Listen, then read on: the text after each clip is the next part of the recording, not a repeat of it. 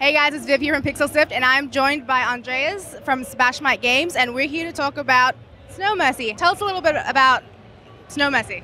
Snow Mercy. So this is a game we're working on. We're a small team from Canberra, Smashbyte Games, 4 of us in the team. So the game itself is a third-person shooter strategy game. You play as one of these snowmen up here, and you collect these resources around the level, these ice blocks.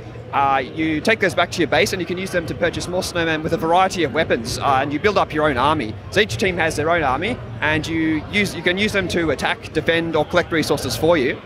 And by doing so, you have to balance assaulting the enemy forts while also defending your own. That's the ultimate goal. So as long as your fort still stands, you can purchase more snowmen and you can respawn if you die.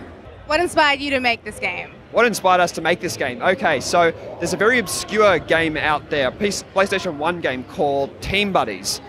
Now, it didn't do very well financially, but it gained a very cult following. To give you an example, we found a second-hand copy just recently, and it was going for $270. $270. $270.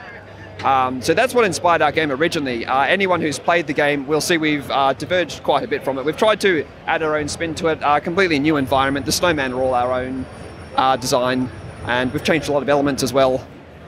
But that's how it all started. So if we wanted to find out some more information, where can we do that? You can find us on our website. Go to smashbyte.io. But you can also follow us on all of the social media at Smashbyte Games.